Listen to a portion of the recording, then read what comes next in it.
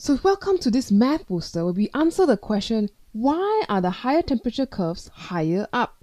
So if you look at this PV graph, oh, I think my P is missing, pressure against volume. If you notice, the 300 Kelvin curve, or what we call an isotherm curve, iso means same, therm means temperature, kind of. So same thermal temperature. So all along this line, you have the same temperature every point. But then, when you increase the temperature to 500 Kelvin, the curve shifts up. The question is, why? Now there's another name you know this called. Have you heard of what we call the reciprocal graph? So this shape is based on what we call a reciprocal function, and we're going to learn a little bit about that in today's math booster. So a reciprocal function follows the shape or the pattern of generally like this: y equals to 1 over x. Y is the y-axis, x is the x-axis. So if you think about this thing, the reciprocal function has a multiplier on top. I can change this to a, and what this multiplier does is, kind of missing my thing. This multiplier will affect how big the curve is. So how big or how high up this curve would be. But let me show you an animation about what this reciprocal graph is like.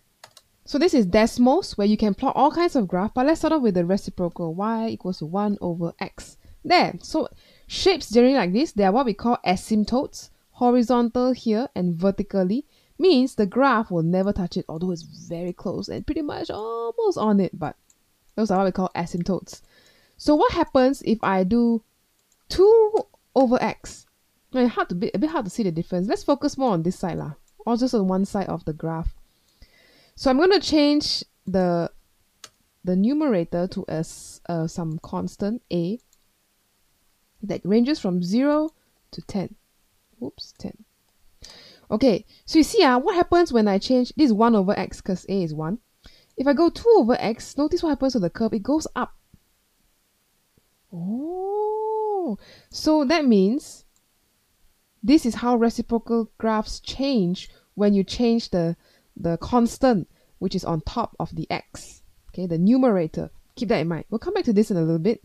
So that's how reciprocal functions behave, but how does that relate to this temperature thing? Okay, so number one, know how a reciprocal function looks like. And number two, our ideal gas equation is PV equals to nRT, right? Or nKT, depending on which variation. If you want to plot a graph of P against V, I would rearrange this into an equation P equals to nRT over V. So for each function that I draw, N, R, and T will be constants. And that is what I could call my A constant. So this will be pressure proportional to 1 over V. This is the reciprocal pattern. Y equals to 1 over x, or proportional to 1 over x. But in this case, I'll just combine all the constants and say this is just A over V.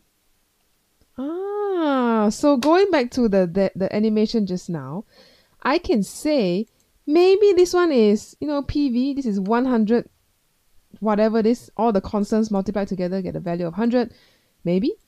And if I compare that with something larger, a larger temperature, for example, 300 over x, then you would see how this reciprocal curve behaves. The lower one is lower temperature, the higher one is a higher temperature, because the numerator is what causes this graph to get bigger and stretch outwards. Okay, so you can zoom out the whole thing now, but we ignore the negative part. Okay, if you want to increase this up to 500, well, 5,000, go some more.